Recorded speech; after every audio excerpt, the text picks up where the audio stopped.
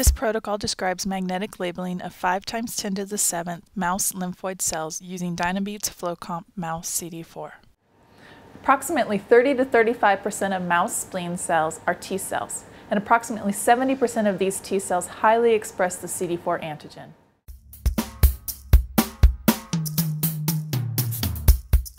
You will need your sample, Dynabeads FlowComp mouse CD4 kit.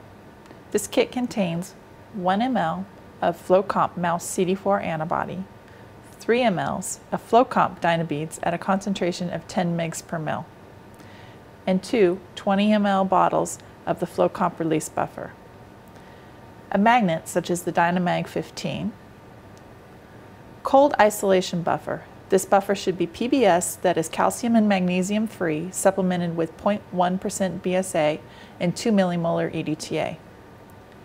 A mixer that allows for both tilting and rotation. Optional items are flow cytometry antibodies and reagents.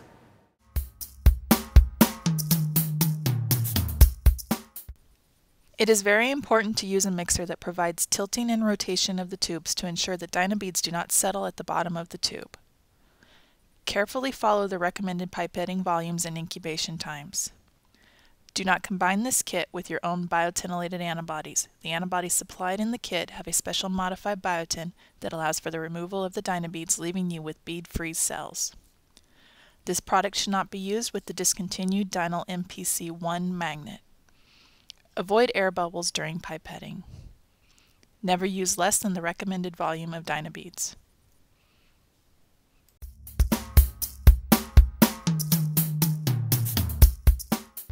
Prepare a single-cell suspension from lymphoid organs such as lymph nodes or spleen. Prepare approximately 10 ml of isolation buffer per 5 × 10 to the 7th cells. Resuspend the beads on the rolling mixer for at least 5 minutes. When working with fewer than 5 × 10 to the 7th cells, use the same volume as indicated in the protocol. When working with higher cell numbers, scale up all reagent volumes and total volumes accordingly.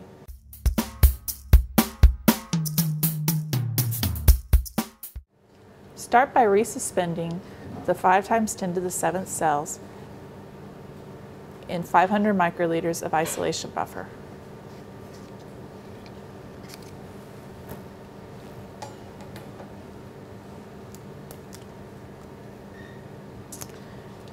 Add 25 microliters of FlowComp mouse CD4 antibody.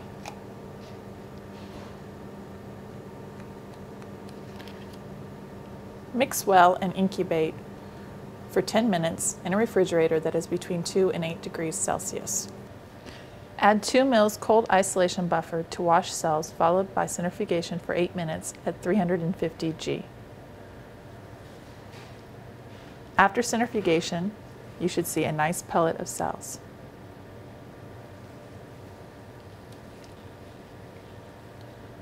Remove and discard the supernatant.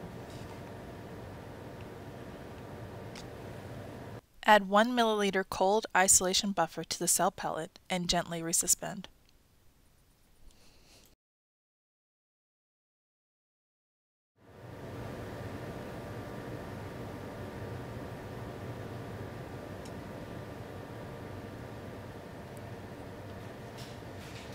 Add 75 microliters of the resuspended FlowComp Dynabeads.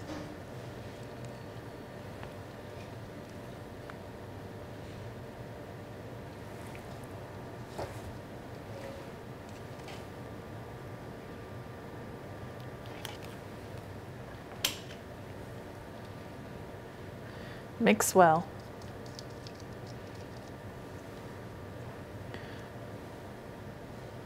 Incubate for 15 minutes in the refrigerator or a cold room in the mixer that allows for rolling and tilting. Place the tube in the magnet for 1 to 5 minutes.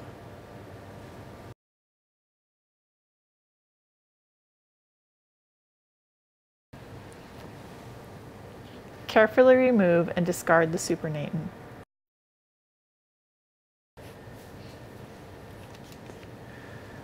Be careful not to touch the sides of the tube, as the beads and cells are bound there. Remove the tube from the magnet.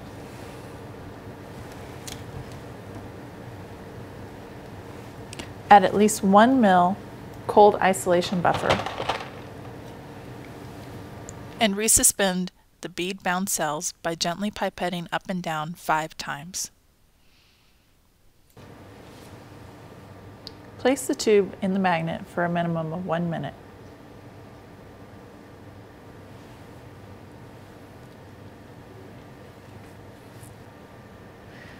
Carefully remove and discard the supernatant.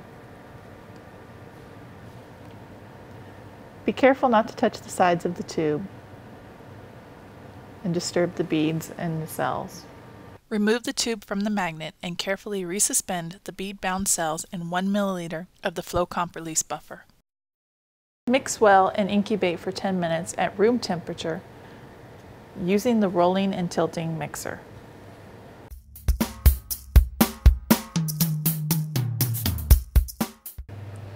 Here's a tip to help you improve yields.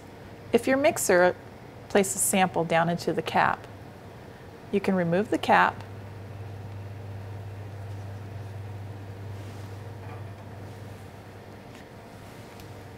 and wash it with a little bit of buffer.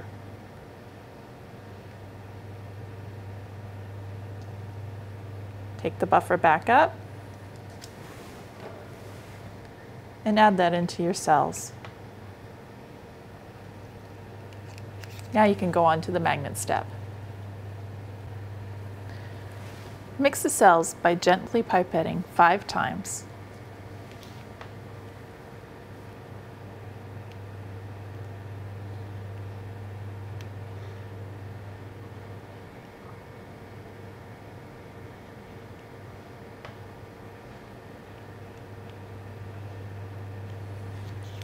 And place the tube in the magnet for 1 to 5 minutes. Transfer the supernatant containing the bead-free cells to a new tube.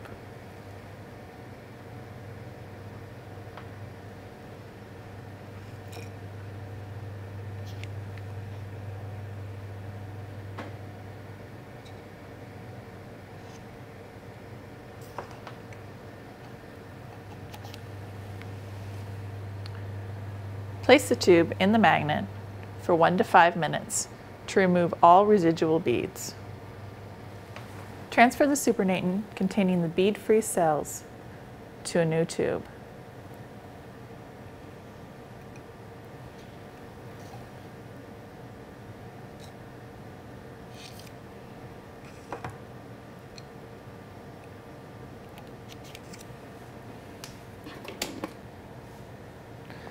Add 2 mL of the cold isolation buffer, followed by centrifugation for 8 minutes at 350 G. Notice the nice pellet? Discard the supernatant and resuspend the cell pellet in your preferred buffer. Store the cells at 2 to 8 degrees Celsius until further use. Now your cells are ready for downstream applications such as flow analysis, cell culture, or adoptive transfer. For further technical advice, please visit www.invitrogen.com/cell isolation. For flow staining of cells after isolation, it is recommended to use Caltag clone RM4-5 as primary fluorescent antibody.